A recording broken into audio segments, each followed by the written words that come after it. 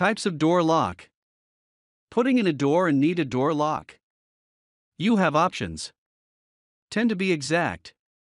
Discover the 10 types of door locks here with photos and detailed descriptions of each. So, let's get started. Number 1. Cylinder. The cylinder is the part of the lock where the key goes. Your key must fit the cylinder correctly, which will permit you to open the lock. Even a slightly misshapen key will result in the cylinder keeping the lock from unlocking. Number 2. Bolt/latch. When the key fits the cylinder, the pins inside the cylinder move, engaging the bolt, sometimes called a latch, within the door lock. This is the part of the lock that moves in and out and rests in the carved-out part of the door frame, known as the box, when the door is locked, keeping it in place. Number 3. Strike plate.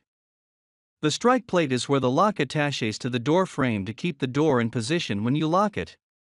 This piece is a simple, metal part that you can screw to the door frame, and is the easiest part of a lock to replace if it becomes damaged. Number 4. Doorknob locks.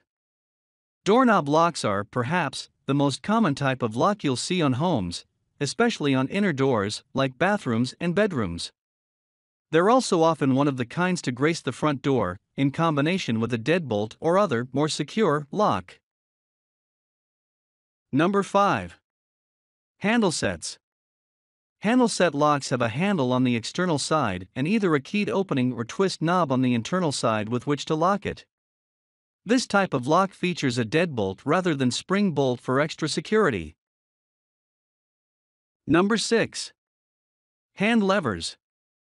Hand levers are an excellent choice for inside doors, like closets or basement doors. They feature a simple handle lever on one side and a twist knob on the other. Number 7. Deadbolts. Deadbolt locks are a separate mechanism from the doorknob, which gives your entry doors an additional layer of security. Many home and business owners choose to have both a doorknob lock and deadbolt on their entry doors to prevent the risk of intruders. You install these at the very top of the door and pull on a... Thanks for watching the video.